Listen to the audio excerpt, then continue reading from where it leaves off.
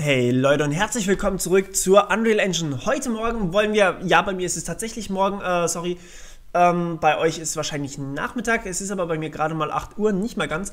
Genau, was wir heute machen wollen, ist, wir wollen unsere Animation hier, unser Anim Blueprint, den wir die letzten paar Male erstellt haben, wollen wir jetzt tatsächlich mal so weit erweitern, dass er auch wirklich als Animation ist. Das heißt, momentan haben wir hier folgendes Szenario. Wir haben hier dieses Idle Walk Run und wir können springen, aber dazu muss ich hier diese Variablen eben selbstständig machen. Jetzt fliegt er die ganze Zeit und jetzt landet er wieder. Wir können ihm hier auch eine Geschwindigkeit setzen. All das ist möglich, aber wir müssen das noch von Hand machen. Das Ingame von Hand zu machen, ist natürlich eher ein bisschen unpraktisch. Da wollt ihr das relativ fix und schön smooth eigentlich automatisch berechnen lassen. Und dazu ist eben genau dieses Ding hier da. So, was wir jetzt hier haben, ist folgendes. Wir haben den Event Graph von unserer Animation. Das heißt, das wird für diese Animation immer ausgeführt.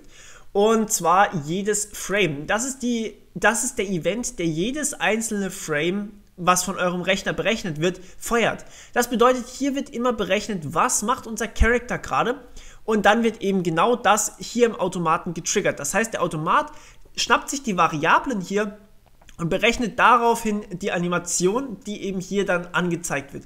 Der Event Graph ist dazu da, um jeden Tick diese Variablen hier zu setzen. Das heißt, hier muss auch jeder Tick muss hier diese beiden Variablen setzen, und genau das ist das, was wir machen wollen. So, try get pawn owner, das ist auch noch hier vorgegeben, falls ihr das nicht hier stehen habt, weil irgendwie das nicht mehr default ist, dass es angezeigt wird. Wie gesagt, bei mir war es schon da, beides hier, aber ja, im Prinzip braucht ihr die beiden Sachen auch dringend, alle beide, und das sind auch wirklich die einzigen Sachen, die ihr so dringend braucht. Also Event Blueprint, wie gesagt, der feuert jedes Frame und er updatet die Animation bzw. die Variablen, die in der Animation benutzt werden. Try get pawn owner macht folgendes: der schnappt sich den Character Blueprint. Das bedeutet, er schnappt sich ein Model und den Character Blueprint, der damit verknüpft ist, und updatet den, beziehungsweise kann darüber eben irgendwelche Informationen hier über diesen Return Value bekommen. Mit dem werden wir gleich noch arbeiten. So, dieses Delta Time X hier bedeutet, so viel Zeit ist vergangen seit dem letzten Update. Das heißt, wie viel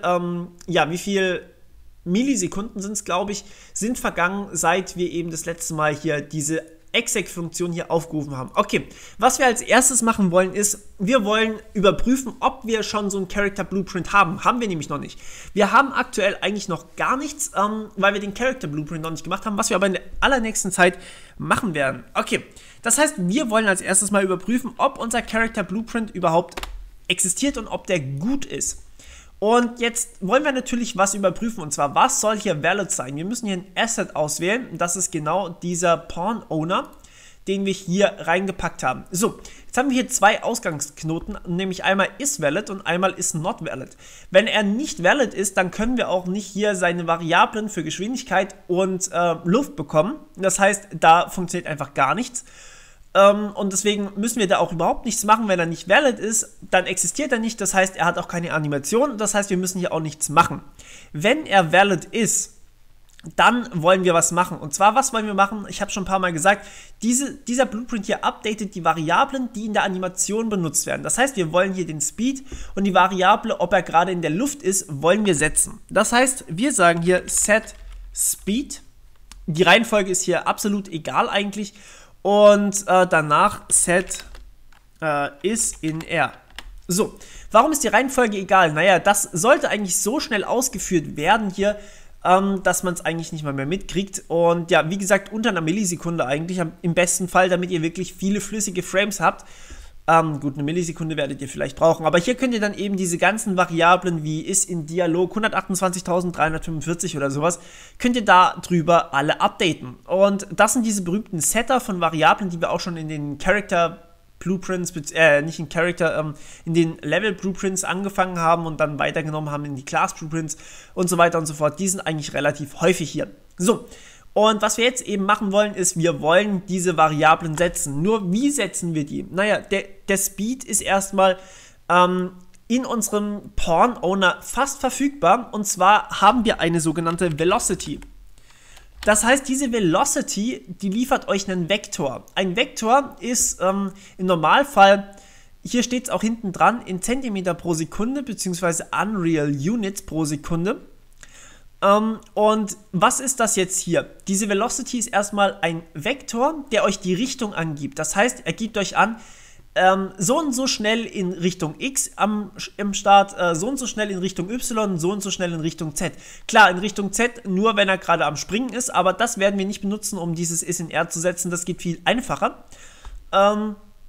Aber was wir hier tatsächlich auch sehen können, ist die Richtung, in die er unterwegs ist. Die interessiert uns aber eigentlich nicht. Wir wollen nur die Geschwindigkeit berechnen. Was wir deswegen hier in dieser Velocity auch noch drin kodiert haben, ist die Länge des Vektors. Vielleicht habt ihr schon mal was von, ja, in Mathe vielleicht gehört, von der Länge des Vektors. Das ist der Betrag des Vektors, also Wurzel x² plus y² plus z² braucht ihr nicht selber berechnen. Das Einzige, was ihr hier automatisch bekommt, aber jetzt habt ihr vielleicht mal eine Anwendung für solche Vektoren.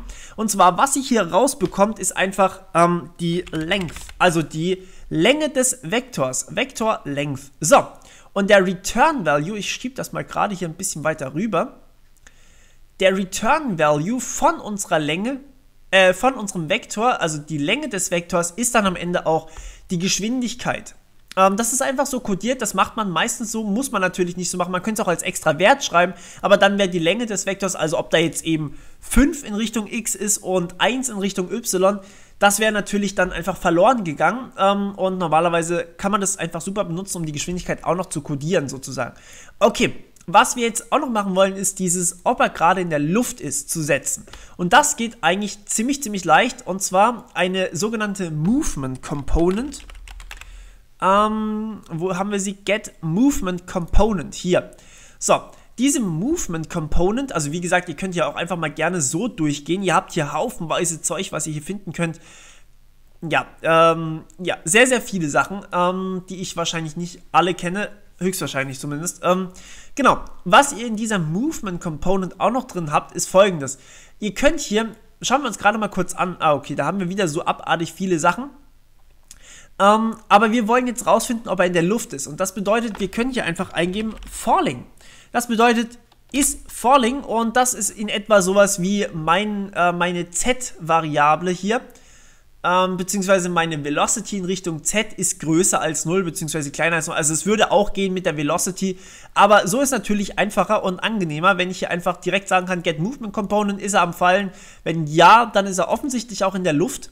Und wenn nicht, also wenn er gerade nicht am Fallen ist, wenn ihr nicht am Fallen seid, dann seid ihr offensichtlich auch nicht in der Luft und könnt dann logischerweise auch hier auf False setzen. Das heißt, wir schicken einfach das Ergebnis von is falling hier in unseren Boolean is in R rein.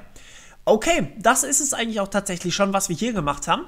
Und ja, jetzt können wir das ganze Ding zwar benutzen, aber wir können leider immer noch nicht wirklich sinnvoll irgendwas damit anfangen, weil wir noch keinen Character Blueprint haben. Und diesen Character Blueprint, den werden wir dann die nächsten paar Male machen. Das war's von meiner Seite erstmal. Ich hoffe, es hat euch mal wieder gefallen und wir hören uns beim nächsten Mal. Bis dann, ciao!